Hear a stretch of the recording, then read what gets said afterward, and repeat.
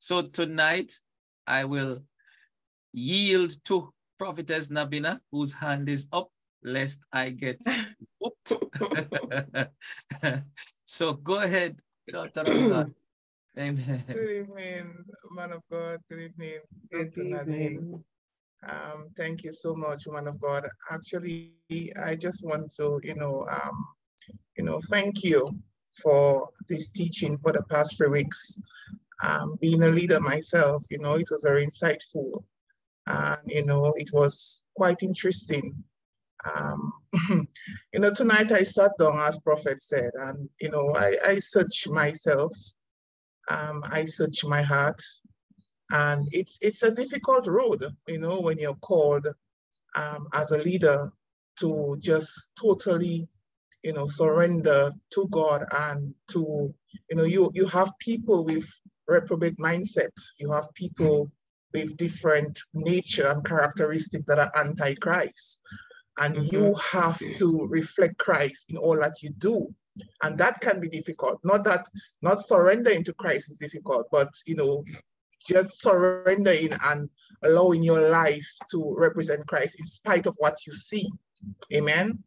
So indeed, it is indeed a walk that you have to condition and yourself to fulfill, to go ahead, and you have to ensure that the Lord has called you in that regard, because going without the leading of God, you're actually setting up yourself, for failure, actually setting up yourself, to walk in error. And you made so much mention tonight. There's a lot that you said. It was a mouthful. It was indeed a feast. I really did enjoy the teaching tonight, and I just want to really thank you, woman of God. I believe that every leader should listen to this teaching. I believe that every leader should, take a page from this. As Prophet mentioned last week, you need to start putting a book together, at least, or manual that can able to help church leaders, persons, any leader, because I'm not just a leader at church, and I'm looking at it in all ways. I'm a leader in the secular field as well. And, no matter, as long as you're a child of God, no matter what leadership capacity or role that you fit in, you still have to display, godly characteristics. And that in itself is, it was indeed fulfilling. And I just want to thank you for that, woman of God. I just want to, bless God for you, and, just continue to seek the face of God and allow him to just expand what he has started in you. Amen. So I just wanted to make that contribution to you, woman of God. God bless you richly. Thank you. Amen. God bless you. Now, before you go, prophetess, I want to use you as a model of leadership. I learned of your story when we met. Good. And you spoke of privately and publicly about the way God has trained you, the way God has dealt with you as an individual. Now, I will pinpoint the last 7 years. I'm going to pinpoint those years. During those years, and of course, you have been serving long before that. You have always been serving leaders and ministries. But during those last 7 years, though you knew that there was more to you as a person in Christ, though you knew that there was greatness on your life, and it's as if that that knowledge of who you were was fighting you on the inside, because there is this great woman that wants to explode, but there is this barrier that is keeping her in. And also this the way God has positioned you to serve became also another barrier to keep you in. And those 7 years you functioned as an usher, as an usher, doing all kinds of things as an usher, being embarrassed, being spoken down to, being treated as if you are nothing, lied upon, accused. You know, there were good times, there were bad times, but people don't think much of an usher. They don't think much of an usher. You come to church and you see an usher. Usher. You know, I mean, people don't think much about an usher. It's just reality. It's just the truth. Somebody who directs people to their seat. That's all they see in their head. I can find my own seat. I don't need you. You're a waste of good resources in the church. You know, that's how some people think. I'm a pastor, so I know. You understand? So now, after 7 years of going through that, we met by the leading of the Holy Spirit. We met first in spirit, then we met physically. And having met you, is that the correct word? My wife will say no, not the right word. That's it. Having, leave my English right now. I'm tired. Now, having met, right? The Holy Spirit did something. And I want to point this out because I'm going somewhere. The Holy Spirit did something. He began to elevate you. And people might not understand this. And I'm using you as an example, not because I am sending any message anywhere, but your life is an example. And it's an example for people to see that the biblical pattern is still active. Good? God began to elevate you, not by your request, but by the prophetic revelation of God and by confirmation, both in the apostolic and the prophetic. Why would God elevate you into becoming a prophetess? Now, let's look at this. The apostle, the prophet, the evangelist, the pastor, the teacher, the five, not in rank, but in order. Okay?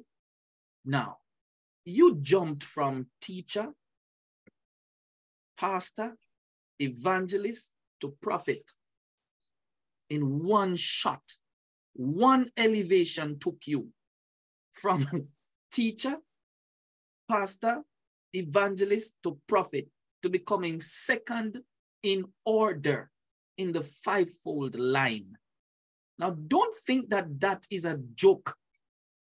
Good? Don't think that that is a joke. Because in the natural scheme of things, you have to go through the ranks of church leadership to reach that level. Yet the Holy Spirit, through his instruction, said, I have called her to the prophetic office, elevator, appointer, releaser. That's the Holy Spirit saying that. Good. Why would God do such a thing? Why? And I want to point out something. And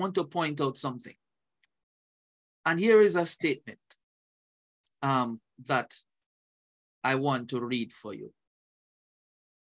Ushers, where is it? Oh, Lord Jesus. Yes. Ushers are ambassadors, spiritual ambassadors for the local church. Okay? That's a statement. Can't find the person who said it now, but a spiritual ambassador for the local church. Now, let's look at that. The most menial of tasks elevated you to a high office. Now, some people will never want to serve as an usher because they don't see it as a gateway to elevation. And you were never serving because you wanted elevation. You were serving simply because you loved Jesus Christ and you wanted to serve. Yet the Lord saw your heart and elevated you to where he wanted you to be. We can go to scriptures like I rather be a doorkeeper in the house of the Lord, right? That's what the psalmist said, right? I rather be a doorkeeper in the house of my God than dwell in the tents of wickedness. And there are ushers in the Old Testament, ushers in the New Testament, and you see how these guys operated. There were some no-nonsense people. But what I wanted to point out is this, that God took you as a servant after 7 years and having examined you and your service to him after 7 years and raised you up into an office that he can trust you with to now raise up others. That's a servant leader. Amen. As you were speaking, Prophet, I just wanted to add though, I endure in those 7 years, I endure treatments and, insults that the average person would not have even stayed to endure. And I only endure that because at the end of the day, anything that I do, I have to be led by the Spirit of God. I have to ensure that I don't walk out of alignment or out of timing. And I stayed and I served. And you're right, the heart posture, I've always said that the heart condition, the heart posture is what's important in service. It's not serving to be seen. And as Dr. Nadine said, it's not serving to be known. It's not serving, to promote self. But serving, and I served, and I served with class. Listen to me, man of God, I served with class. I never served, feeling like I was an usher. When you came into that building, listen to me, I was a dignitary at the door. Absolutely. Dressed to impress and ensure that when you come in, when you encounter me, when you see me, when you interact with me, you felt the love of God coming from me. You felt invited. You felt that you have encountered somebody that, God has called to do whatever it is that she's doing. And, I never asked to be elevated. I know that, I have been told all my life that, God, the plans that God has for me. But, in that process, in that time, you don't focus on that. You just focus on the moment. You just focus on what is it that God have set you to do. I mean, there are times when, you think, God, there is more than this. God, I know there is more because, you feel on the inside of you, feel in your spirit that there is more. I mean, you can't just continue, enduring this insult and this, this harsh treatment forever. It has to have a purpose behind it. And, when I met you, I remembered when I met you, and I can say it publicly. There was an incident in my walk where I was literally tied down to an altar, and the intention for that process was that I would be subservient to my leader, because my leader recognized the grace on my life, and my leader wanted to entrap me. And that's just one of my testimony out of many. And, one day, I mean, I know that God will permit me to able to share and to help someone else who is going through that. Coming from a place of rejection, coming from a place of not knowing who you are in God, your self-identity being screwed, at the end of the day, you accept that. You accept those treatments. You accept it because you think that it is the right thing. You think that it's because of love, because you haven't gotten it in that way. So you misunderstand, you're misguided in your emotions, in your heart, in your spirit. And you go along and you continue in that process, but not even knowing that you were tied down. And I remember when I met this man of God. Oh my God, oh my God, oh my God. God bless his heart. I remember when I met this man of God, the first thing I said, a friend invited me, and I said, who is this man? And, that's my first, I was like, who is this man? And instantly in my spirit, there was a connection. And he connected as well in his spirit. We both connected, and we did not even know each other. We had never communicated, but we both felt that pull in our spirits. And I remembered, woman of God, that this man prayed for me. We were on the platform, and he prayed for me. And before he prayed for me, just by meeting him, that connection, that soul force, that altar that I was tied onto, was broken. The witchcraft, whatever you want to call it, listen to me, it was broken. And persons would never believe that I would leave that organization. Never, ever. Because of how deep I was rooted in this place. I mean, rooted deep, the face of the ministry. Everybody knows me connected to this ministry. To the point where when I left, I mean, persons would call and ask me what happened, did I travel? They could not believe, because no one knew what was going on behind the scenes, because I carried it very well. And one thing I've always learned is that you don't expose your leaders. No matter what it is that you're going through, you don't go public and just expose your leaders or wash your dirty laundry in front of everyone. And some people are known for that. I'm not that kind of person. I'm one that, I believe that, you cover, love covers in spite of how you feel. And, I went through that process of fire to shape me into who I am today. I did not just evolve overnight. But, when I connected Prophet Bernard, that altar it came on the great fire from the grace, the anointing that's flowing from this man of God. And I disconnected from that altar, not even having a relationship with Prophet Bernard, to be honest. I remembered when that time came, and I felt in my spirit that this was the time when I had to disconnect. I felt that leading, that prompting to disconnect. And when that time came, it was prophesied by the leader at the time that, she see me going, to great length and moving in the speed of the Holy Ghost. But she didn't even understand that God was the one that was, navigating that path for me.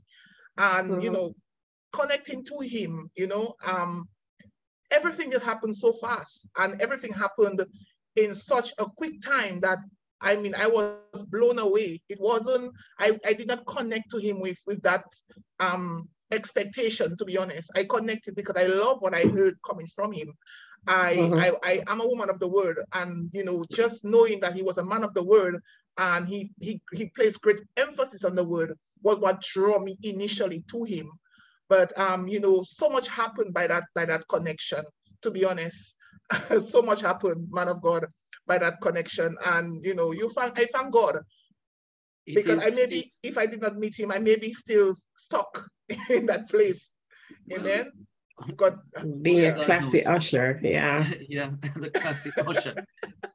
And I brought it up because there are people who they know within themselves they are called to greatness, but greatness does not come by being great. Greatness comes by being humble, by service, by giving of yourself, by giving time. And we all have examples in our own life of how we have served. And when you see God blessing leaders, and I'm not talking about those charlatans out there, because you have a lot of them. Amen. But I'm talking about genuine men of God, women of God, who have labored, suffered, served in the kingdom without being seen, without having a name, just being a Christian. Amen. Right? When you see God blessing them, it's not because somebody prayed one prayer over their head today. It's because they have a record like that centurion leader. You understand? A record, and heaven takes note of the record. God trusts his greatest office with his most humble of servants. He does not give great power to people whose character and behavior and attitude is one of lordship and manipulation and those things. We have to ask the question, is what we are seeing the Spirit of God? we have to begin to ask some serious questions. Is that the Spirit of God? Can that be the Spirit of God? And the obvious answer to that is no. It is a flat out no. And so I want to encourage those of you out there who might be serving in church, in the kingdom, in, just in areas that one might consider as nothing. You might very well be the one that the Holy Spirit has his eyes on. Yes? To raise you up to great levels of leadership positions in the kingdom. So don't you ever think that you are nothing. So don't you ever think that. Some people will think nothing of you, honestly speaking. They will never see you, but keep doing what you are doing. At some point in time, before you know it, the Lord will call for you, lift you up, and anoint you. Don't forget, it is God who anoints. When the anointing comes on a man, he becomes a different individual. Yes?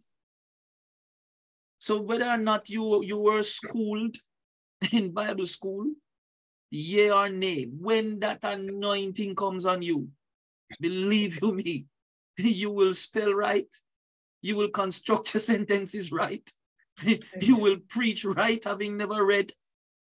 Come on. All you need to do is have the posture and the heart of a servant. That's all. So that's all God is looking for. That's what he's looking for. If you have not heard anything Dr. Thomas said in these 4 weeks, remember that one statement. All he's looking for is for somebody who have the heart and the posture of a servant. That's all. Prophet, as you were saying that, before the 7 years, I served 10 years as head of hospitality. I served leaders who were coming in from the different districts as coming from the PAWI, background. I served leaders who were coming from, different districts, ensuring that they were settled in their hotels, that they had food to eat, and, stuff like that. So I have served leaders for so long, to the point where my heart is just one to help, to just help. I just want to see someone be comfortable and do what God has called them to do, and to help raise them, to help build them. And that has been my heart posture, And what hurts, man of God and woman of God, what hurts the most is when you come from that background and you really want to see persons rise up in their calling, in their grace, and you try to help. And then people turn around and they get jealous, or they covet the grace on your life, or they disrespect and disregard you as what God has called you. That is what hurts, because at the end of the day, your heart is not one to try to lord over anyone. Your heart is to serve and to help and to develop.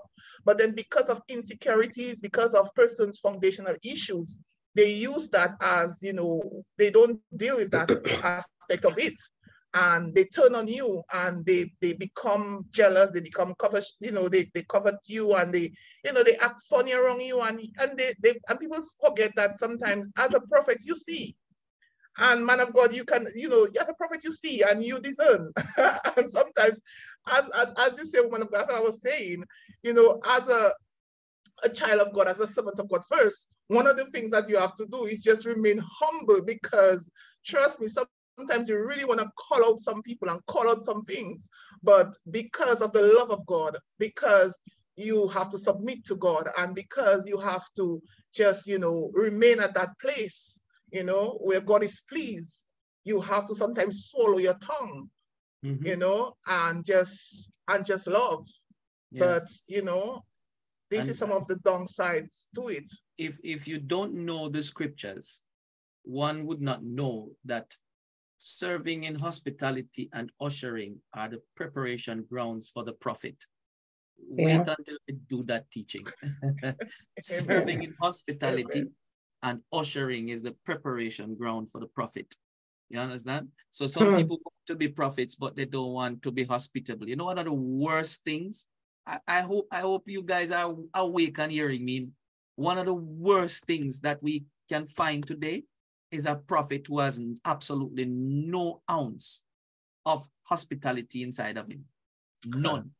And it is displayed in the way that he treats the people of God by the prophets, by the way he prophesies.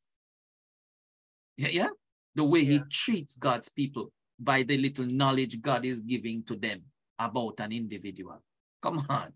Yes? There's no compassion, no heart of love, they forget that this is a soul that they behave like his animals that they are ministering to, right? Yet hospitality. Come on, ask Elisha. He served Elijah. He was known as the man who washed Elisha's hand, right? Ushering, right? These departments are the prophetic. But anyway, thank you, daughter of God, for allowing me to use you tonight. You're welcome. By the grace of God. God's blessing. Hallelujah. I used you. Amen. Now I will use myself. Many years ago, for 5 years, 5 years, just sitting down, listening to my bishop teach. And when he's finished teaching, I told you guys, when I reach Constant Spring to go home at 11 o'clock, that one requires faith and the mercies of God. Because the last bus, the last proper bus is at 7 p.m., between 7 and 8. Anything after that, you understand, is grace and mercy will carry you through. Yes? And I going behind God. Where I live was back of God. So you can understand. You can understand that, you know, but those years were what God was using to give me wisdom, grace to teach, so that it can flow out of me naturally. No, I served for that kind of thing. Yes? So, you know, let us not think that anointing is not cheap. Anointing is not cheap. Gifts come easy. Let me say it again. Gifts come easy. We can lay hands on you and you get a gift immediately. Lay hands on you, you start rubber shattering everybody. You start speaking in tongues and prophesying. Gift. But anointing, that is not cheap. You have to pay for that. You're going to have to pay for it with a life of service. And you maintain it by continuing to serve. So let us not think that, you know, some things in the kingdom, because some people parade it in a particular way, they make it look as if, you know, it's cheap. No. Servanthood is really the way, the litmus test that God uses to elevate people in the kingdom. Amen. Now, anybody else want to make any statement, any comment? Whilst you're raising your hand, I have one question for this woman of God. And where is my question now? When should the church decide to appoint one to leadership? When? And I have two scenarios here. Is it when the character and qualities of a leader are fully formed in that individual? Or do we see the potential in the person and then appoint them and hope that the characters and qualities will get into them? when? Help me. I wouldn't go so far as to hope that the qualities and characters will fully form. It's more than hope. But if you're to wait for someone to, you know, begin to fully exhibit characteristics of leadership, then you won't have leaders. It is because, you know, and you've heard it, and I'm sure you've experienced it. You never fully learn anything, any discipline, until you begin to do it, to live it. I mean, I thought I was the best driving student Mr. Sangster ever had. Until I had to sit around the steering wheel by myself alone in the car. I thought I was the best. I mean, my GPA showed it, that I was the best in my class in graduate school and in business, in management. But it is until I had to use what I learned, that's when I really began to learn what I learned in school. So you can't just, wait. If you're going to sit and wait for somebody to learn leadership or, to start exhibiting all the characteristics of leadership, that's not going to happen until you put that person in. But please don't hope that the potential will come out, but see that it will. See that it will. You're able to foretell, you're able to discern, you're able to, you may not be a prophet, but there is something within him, something within you that sees that this person is teachable. Yes. This person is humble. This person is willing to learn. And then that's when you appoint that person to leadership. So it's a matter of hoping, because your hope may never be fulfilled. It may be disappointed. Yes. But when you can foresee, then that's when you put that person into leadership. So that's the best place for him to learn and to really develop his leadership skills. Right. So it is my responsibility as a leader to be able to discern the people in front of me, number one, and then having appointed them by the leading of the Spirit, of course, it is also my responsibility to help them develop. Jesus saw leadership in all of his disciples. What we saw was an uneducated fisherman, my friend Peter. What we saw were fishermen and a thief and tax collector, and those are what we saw. But Jesus saw more than that. He saw apostles. He saw great emissaries of the gospel of salvation. He saw people that he could duplicate himself into. And that's what we need to look for as leaders. It is not our children. It is not people who come with their big degrees, or people, or even someone who comes with their 10, 15, 25 years of experience as a leader.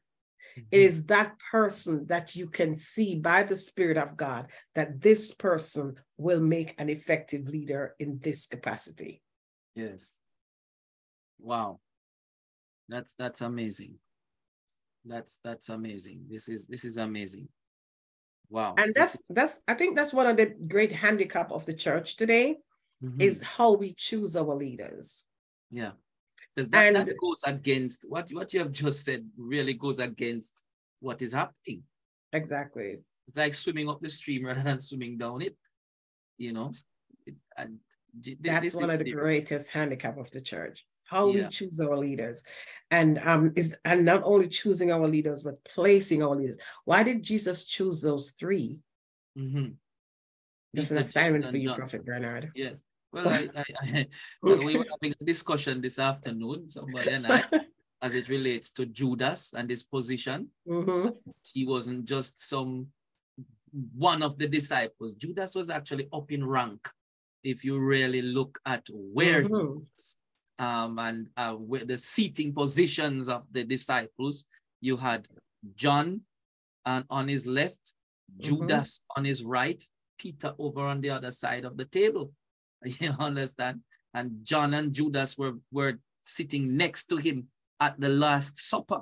So, and they sat in order of rank and prominence. So he wasn't just one of the disciples. So, Jesus knew what he was doing. He had his betrayer close to him. Mighty God of Daniel, help us tonight. Hey, Jesus. Yeah, it is. Wow. It is. It is a sad thing, but I mean, people are placed in leadership position in the churches. Yes. Just wrongly placed. Yes. And that's what caused problems. Okay. In leadership and in growth. Now, if I don't have the qualities that you gave of a servant leader, that altruism, emotional persuasive, and organizational stewardship, if I don't have those things, how can I develop those things in my life? Well, as a servant leader of Christ, I did say it, and I'll say it again. If you don't have a servant heart that expresses and demonstrates and practices and lives altruism, healing, wisdom, persuasive mapping, ability to see the big picture, and stewardship, being responsible for those within and outside of your sphere of influence, go back to the cross. Like I said, servants are born. Robert Greenleaf says servant leadership heart is, you're born with it. And we know people like that. Hold on, Dr. Thomas. You mean that when I was born again, I was born again with a servant heart? There you go. Ah, okay. So it's not something I pick up along the way. It cannot be something you pick up along the way.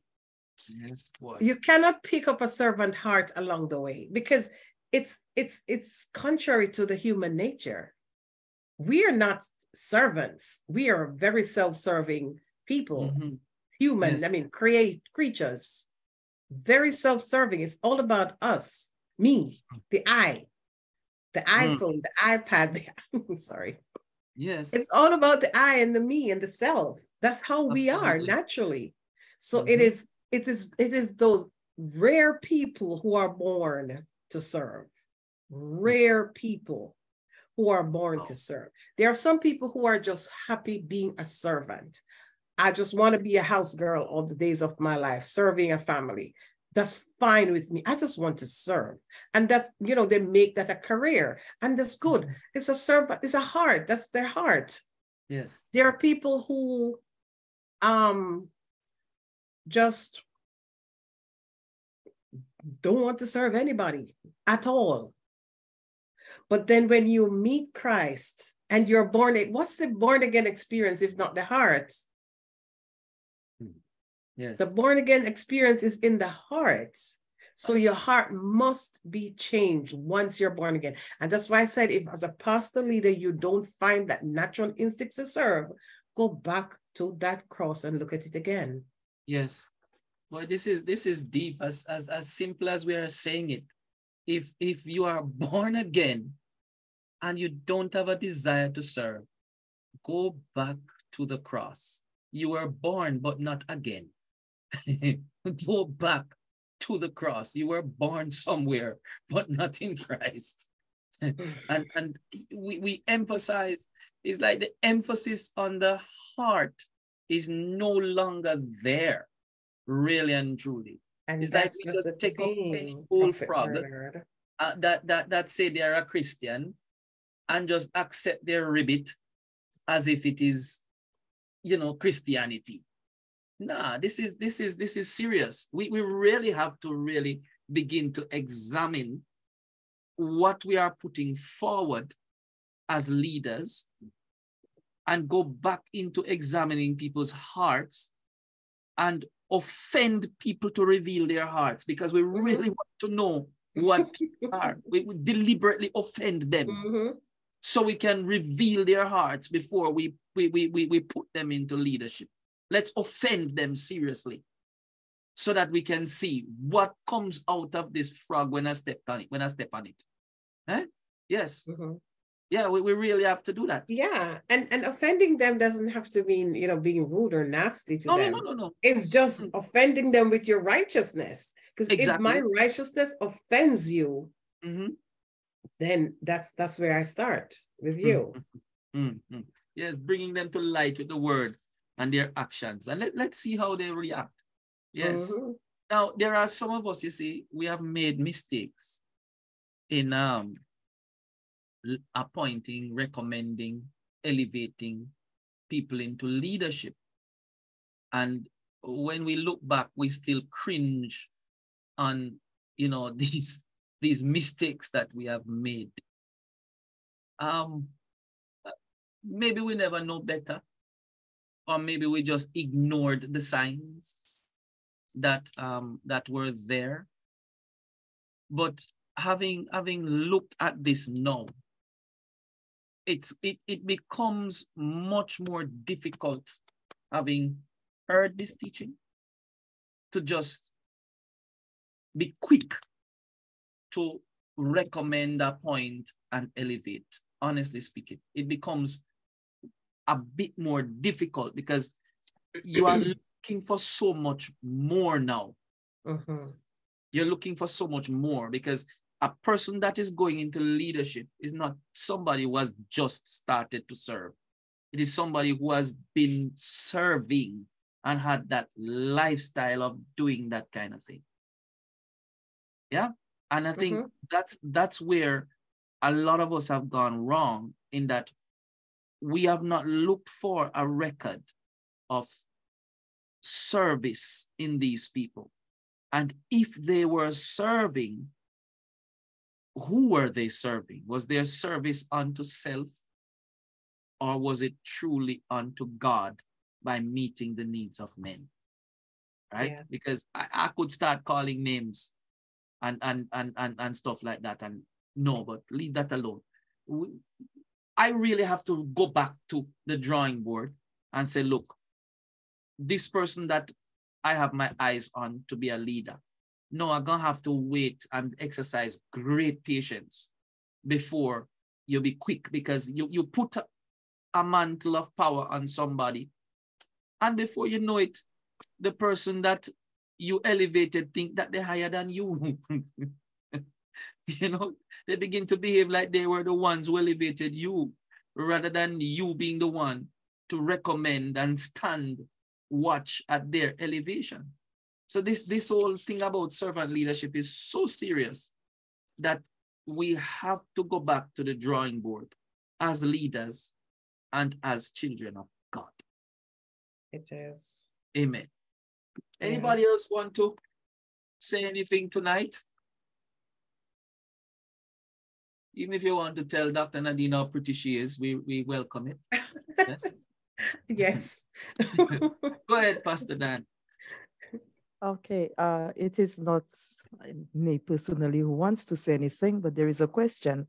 Someone asks, and I think it is Grace who asked, what about people who are placed in leadership position because of the offering that they give, or is it for financial status? This is a question or statement.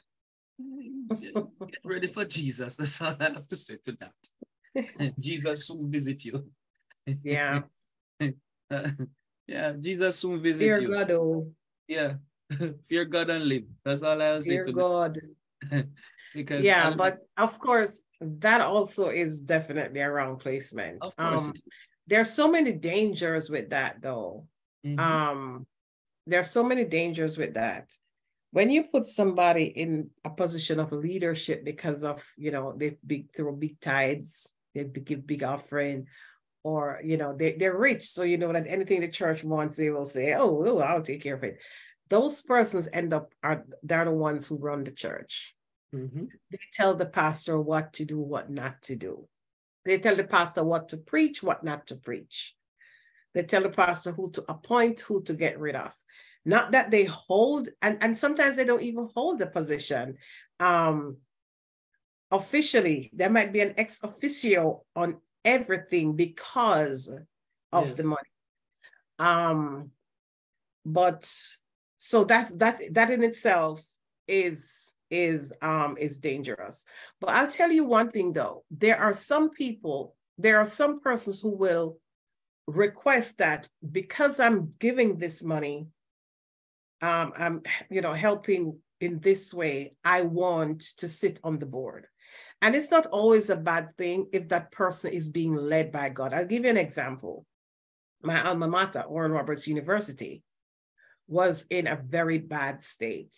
They were actually closing their doors. They had started closing a lot of courses, a lot of schools. They gave away Oral Roberts' heart. They gave away the medical school, which was how Oral Roberts University started. It was a medical school. They gave away that, sold the medical school. They sold the law school. They were selling off the schools like that because they were about to close. And one man stepped in. That man was the owner of a hobby store. He sold craft items.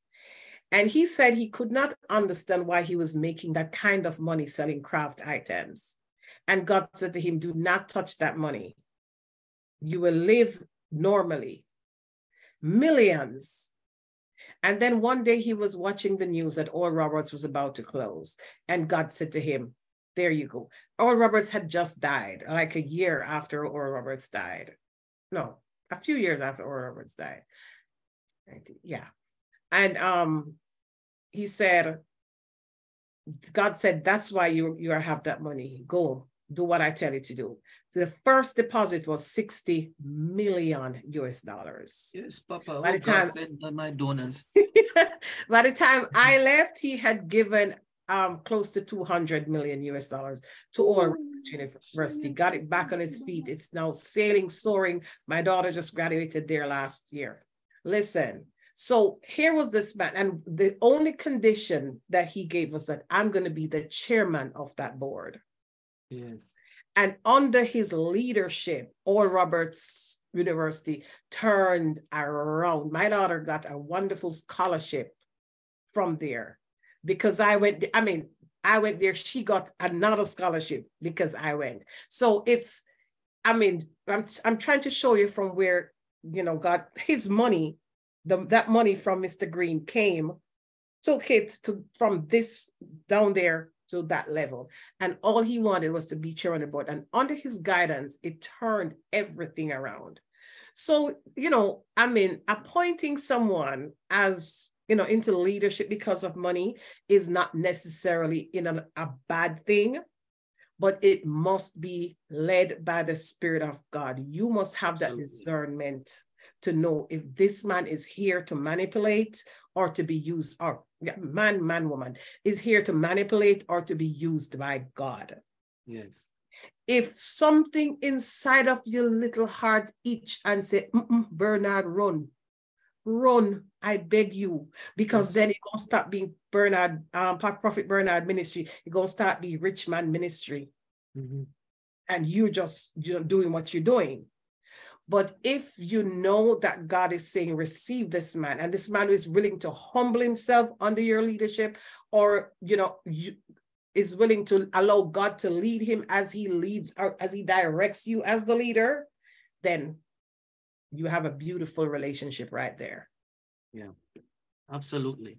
And that's a very modern day example. And there's another example I could give that went on the opposite end. Mm-hmm. But that's too fresh to say it now.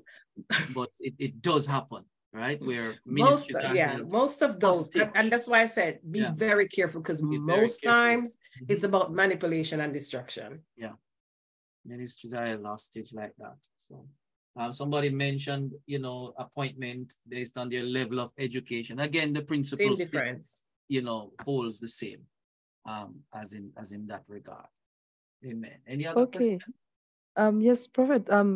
While Reverend Dr. Nadine was looking at the merit in one entering financially to assist and elevate a dying institution, I know of, you said there is a recent situation which is the opposite of what has happened. I can give an incident of an in-between incident, actually, the two extremes and the one in between, where the church, it was not really a church, but I can say it's a church, a tent gathering, because it was a tent they built, and there were outsiders who came in And it started with people being given seats to the very forefront of the tent. And depending on your sitting position, you paid a particular amount, which started for as much as probably 1,000. And the least amount you contribute to the tent movement, you will face further in the outer court of the tent. Yes, and Jesus.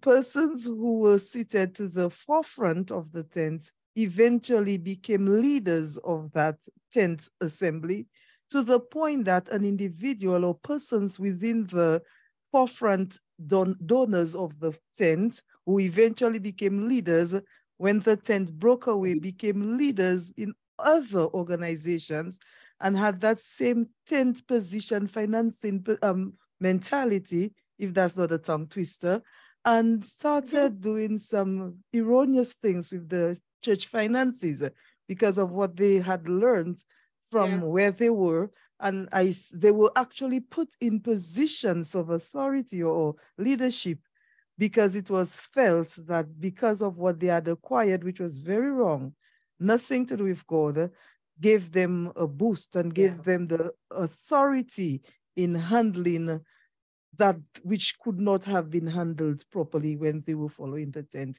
So there, you see, this is a lot. So there is, for leaders, there is a lesson to be learned right there. Prophet, did I lose you along the way? No, I am just awestruck. I'm still stuck on the tent, just trying to see the seats. Yeah, I'm just awestruck. And wondering where I would sit. And boy, you would not have sat. You probably would have stood probably outside. This is a real story. You're not making this up. Prophet, am I in the business of making up stories? No, I know you're not, but Jesus have mercy. It is this true, is Prophet. Serious. Yes, it is true. Oh, wow. Yes. This is a new level. I will add to the persons who came, they were foreigners to the land, and so they erected their tents. Yes. And it turned out that they were posing as men and women of God, but indeed they were not. Absolutely. Okay, so even in that, people have to be careful because many times there is a new movement, and that new movement will sell itself as leading leaders to help elevate that movement, whereas their agenda is really and truly to take people to hell and to rid them of their resources. So we have to be careful first, even to whom, the ministry will be opened to. As leaders, you don't just open your church to anyone and say, come in and, have your stuff done, because before you know it, both your ministry and your resources will be ruined, So that's just an observation. I have a story that I know of that happened in one of these small islands. I actually met the bishop guy. His operation is to go around, find churches that are struggling. And when we say struggling, financially struggling, whether can't build a building, can't have a building and can't finish it, or have a plot of land and can't build. These are the kind of people. And he goes around and then he offers help to these people. But then in offering the help, he positions himself as the bishop, and then he takes the land, the building, from the people. And then once he takes it, then he now moves in to unseat the leader of that place, or the founder or the owner of that ministry, right? And that's how he establishes himself as a bishop. You understand? And I had to God used me to protect a particular pastor in Jamaica from him. You understand? It so happened that I went to the church to preach, and I wasn't supposed to go back, and God said, go back this Sunday. And I went back that Sunday, and lo and behold, that's the man I encountered. And he never liked prophets nor believed in prophets. You understand? And he preached a message about, mocking the prophetic while I was there. And I said, no worries. God is going to deal with his case today and embarrass him. And so said, so done. God embarrassed him and, uprooted him from this place. You see, so there are so many stories out there. And having been taught tonight about servant leadership, we are able to identify what is right, what is wrong, and call a spade a spade. Don't look at a spade and call it a spear. If the thing is a spade, it's a spade. Right? Don't try pretty it up. Don't try sugarcoat it. Call it for what it is so that we can protect ourselves from the wiles of the devil, because he's cunning and he's crafty. Amen? Yes. Why, Pastor Diana, I'm going to have to talk to you secretly about that case there, boy. That's a study case. Yes? Yeah. It is. That's a study but case. Your example is also a study case. Yes. That's a business maneuver. You know that. Yes, that's, it is. doing that. That's, Mm-hmm. It's sad. That's It's very a business sad. maneuver, and we'll talk privately about that, because there are some things I can't mention publicly about. Yeah, that's sad. Yeah. Sister Sandy, Evangelist Sandy, go ahead, please. Prophet, before you... Okay, sorry. Yes, sorry about that, Sister Sandy. You're coming back on.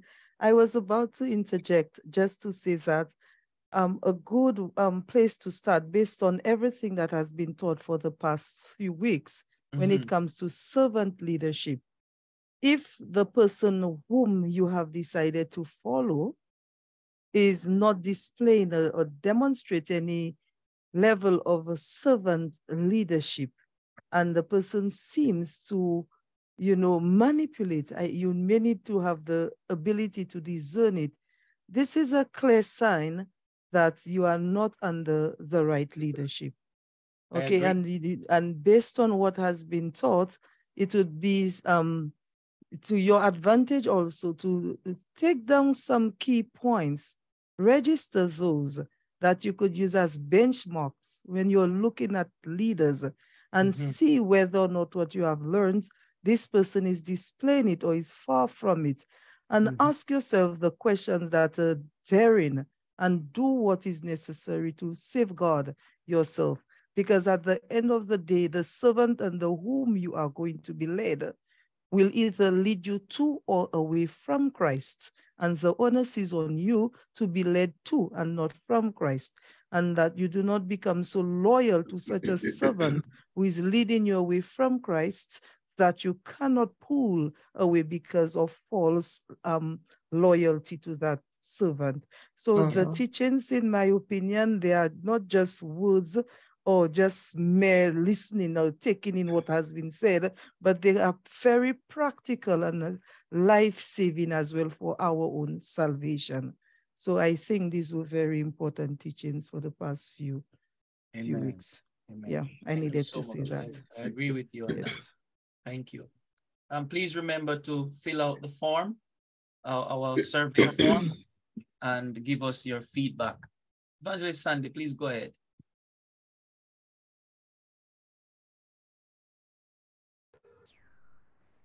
Thank you.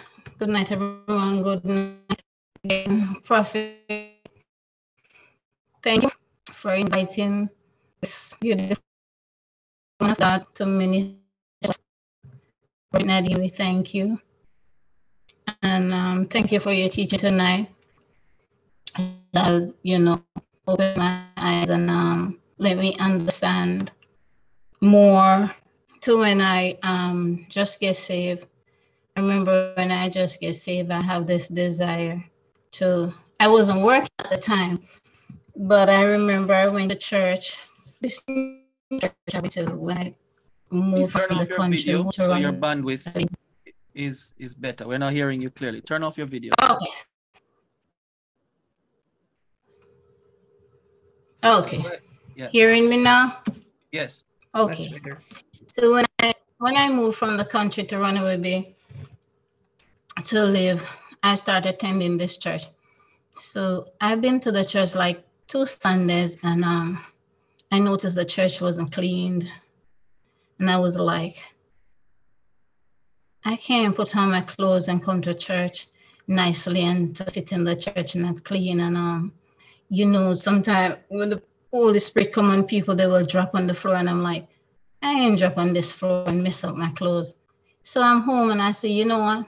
I'm gonna take it up as my duty to go and clean church every Saturday night. Make sure the church is clean for Sunday.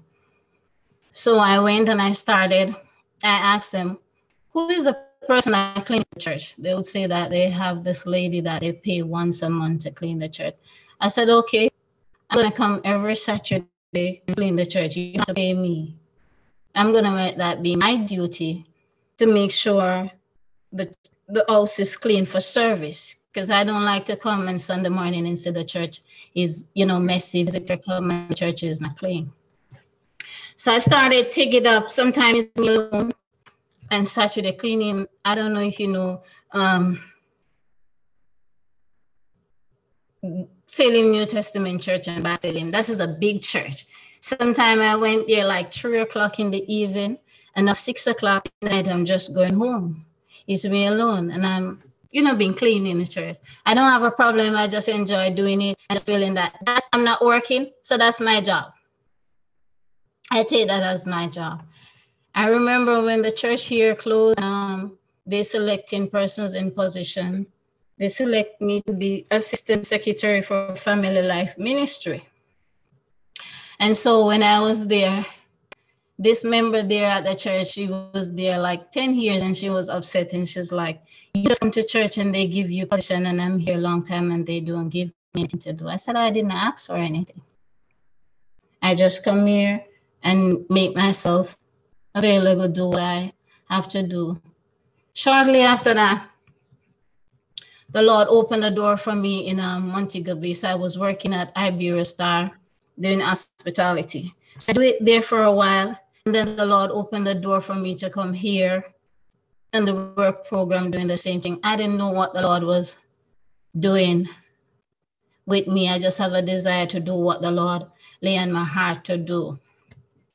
And so when I came here, I didn't have a church to go.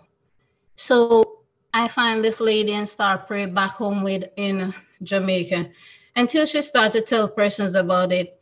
And it's end up that way. I have one of those conference line that you do prayer line. And it was like something like 80 something persons. And I did it for 8 years. This pastor invited another pastor to it, and he said to me that I'm going to ordain you.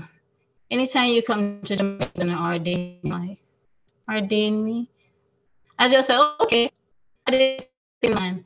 And when I come to Jamaica 2020, I see it happen. It's just like, you know, open my eyes to the teaching. I didn't, up till now, I'm like, I always been praying and say, Lord, I want to be an intercessor. That's what I always tell the Lord. I want to be an intercessor. I want to travel about and do ministry. I want to be an intercessor. That one. So, you know, just to see the desire and my art and the teaching where the Lord is taking me. I'm just, thank you. I just want to say thanks. And thanks to you, Prophet Bernard. Yes. You know, it's amazing the way God has caused us to meet, you know, some of us, how we have met. And I know I was at your ordination. You know, I was just following the bishop and happened to be at your ordination. I never knew that I would have become, so, you know, someone that God would have used to be imparting into your life. We never know that. We just follow the bishop, go on ordination because him said, come. You see how God works, right? Just by obeying the bishop and going with him. This relationship was fostered, not because I wanted it, but because this is what God wanted. And after doing what you're doing for 8 years, God said, okay, take a break from doing that now. Come now, learn some new things. Because he's going to launch you out in a different way, right? It's not that you have been retired by God. No, you are being retooled, right? And sometimes leaders don't even understand that dynamic as well, that sometimes God will put you on a break, not because you did something bad or you did, you know, you're the worst kind of servant out there, but he just wants you to be retooled to go back out there to do what he wants in a greater, more mature, wiser way, right? So as leaders, again, this is an example, right? This is an example of what, you know, God is doing in our life. And right here in Glory Room is filled with leaders, of ministries, right? Some of you are on a break and you don't even know why you're on a break, because God is retooling you. You understand? He's retooling you, and he's going to shoot you back out there for you to do what he wants. Who to tell? You might very well be the ones that God will use to plant the churches. Let me keep my mouth shut. Amen. Glory to God. Hallelujah. That's a remarkable journey, Sister Sandy. Yes. And you have to see it, you know, from what it is. You were in my front yard in Runaway Bay, cleaning church. Cleaning the church, you alone. And I know that church. I used to pass by there for 20 odd years. It's not a small building. It's not small. It's some really good distance to cover. And you alone cleaned. And from that, God elevated you to secretary of a ministry within the church. Coveted, obviously, in a coveted office, because you know you were challenged. Your appointment was challenged, and then from there, he gave you a paying job. So all this time you were working for free. I don't know how many times were you ever thanked privately or publicly for what you do. But there it is. From that, God brought you to that place. He put things in you. He brought things out of you that made you go into a job where you were paid to do what you were doing in his house. Basically, taking care of his house, taking care of his people, making them comfortable. And then here we are. Look at God. So, I mean, that's it. It's the servant heart that he looks at. And it's from there that he begins to build. He removes what needs to be removed. He puts what needs to be put in. And then he puts us where he wants us to be. It's still a journey. Like I said, it's easier to learn to be a leader than it is to be a servant. It's a journey. That in itself is a journey. But keep on working. Prophetess Nabila, at least you were thanked. And at least you were thanked. And she had the opportunity to dress to impress. You know, it's what it should while doing it. Taken to a back office to say thank you, but at least you were told thank you. Yeah, some of us weren't told thank you. You understand? A lot of us weren't told thank you. And we weren't cleaning. No, we weren't cleaning the floor. And we still weren't told thank you. So no, it's reached to a point. It's reached to a point when they raised the rent on me and I couldn't pay rent, and I decided to move closer to IB Stars, to Montego Bay, and I was telling them that the landlord raised the rent, and I can't pay it, and the secretary let me know that. I said, when I move close to my job traveling, she let me know that I'm going closer to my job and far from God. I said, okay. Because God is not only in that church. That God is not only in that church. Yes. Wow. Now to see when I come back in 2020 and I visited them, when they give me a ride to church, I said good night, and she said, when we reach the church, I'll tell you good night. When I reached the church and come out of the car, she looked at me, and from my head to my toe, and she said, oh, you're still a Christian. Good night, Sister Sandy. I'm like, Jesus. Really? This is another level. I said, okay. Yes, boy, this gone up another notch from cheer. Yes. I thought I've heard it all. No, it keeps getting better. When I reach church, I tell you good night. Almighty God. Saints of God, oh my God, we could go on and on tonight. But Servants of the we have servant. stories to tell, and you have stories to tell, and you have books to write. Your life is a journey. It's a journey of service and servanthood. You know, one of the things that has been on my heart, and maybe some of you might not have thought about this, and I'm just throwing it out there. You know, there are a lot of people, elderly people, who are in golden age homes, retirement homes, and they don't have anybody. Children come and just dump them, just leave them there and forget about them. And they really don't have anybody to talk to. They don't have anybody to say, you know, I love you, or even to just encourage them, because they are people too. You understand? And you might have a desire to do that kind of service. You know, go and find them. You understand? And give your time, give an hour, you know, just to say thank you to some of these people who have served. I mean, I went to an organization and I saw people there that served Jamaica in some great capacities. And when I asked, where are their families? Why are they here? And I'm talking about people who used to work in politics, political offices, as secretaries, teachers. And I'm like, where are their families? They have helped. So said, no, they said, Pastor, they just come and the children just bring them here, leave them, turn their backs, and never return. And you look at these elderly people and you see sorrow of heart. Just wanting somebody to just come and say, you know, God is good. Just even that, God is good. We love you. Happy birthday. So that they feel like somebody. Listen, there's so much that God wants us and can have us do. Don't you ever think you are not useful in the kingdom of God. Never think so.